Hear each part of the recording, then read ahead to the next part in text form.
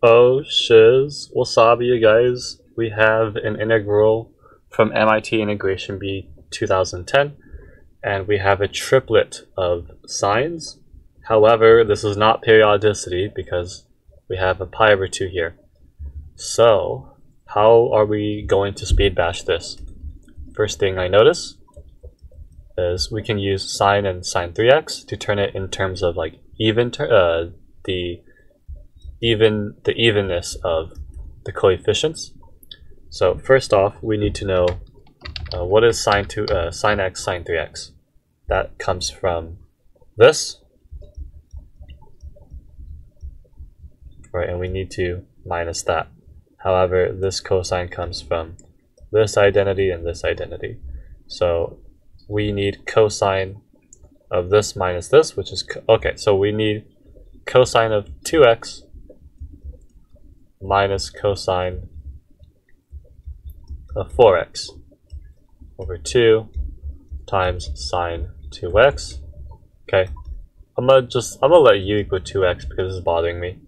So we get 1/4, 0 to pi, and then we got cosine of, we have cosine of u, sine of u,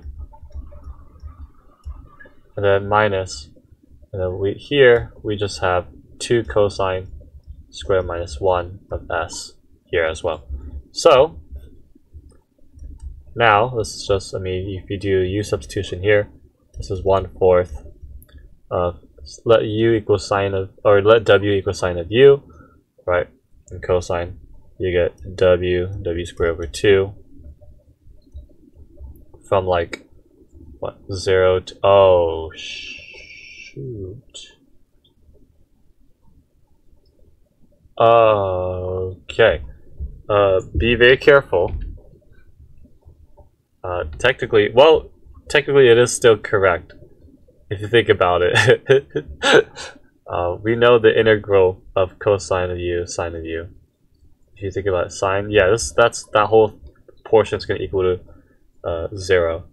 Okay, I had to double check, and then from 0 to pi. Here, let me change the balance. I'm gonna let u equal cosine of x, or let w equal cosine of u, technically. And so now we have cosine 1, -1, get 2u squared minus 1. Okay, and then I'm gonna go ahead, use symmetry. This is now a -1/2. So now I have a -1/2 of 2/3 of u cubed minus u. Right.